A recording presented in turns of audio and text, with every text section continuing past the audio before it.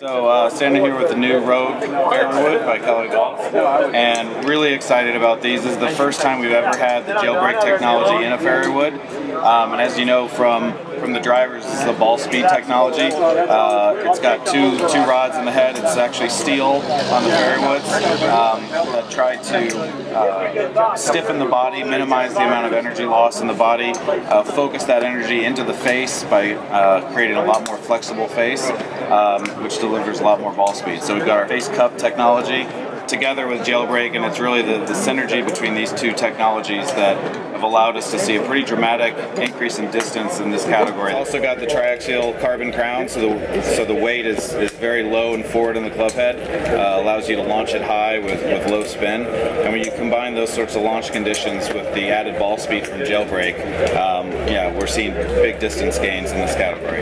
Yeah, we wanted to have a premium shaft in each weight class.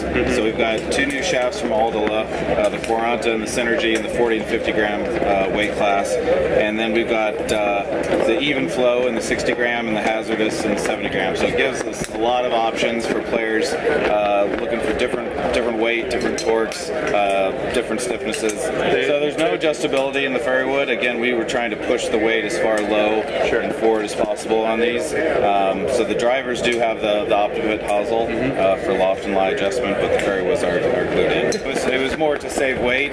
You know, we do offer a lot of different models. You know, so while we don't have the hosel adjustability, you know, there's a wide range of lofts available: a 3+, a 3, a 4, a 5, a 7, 9, 11, Heavenwood. So you know, we think if players are properly fit, they can find the loft that's right for them.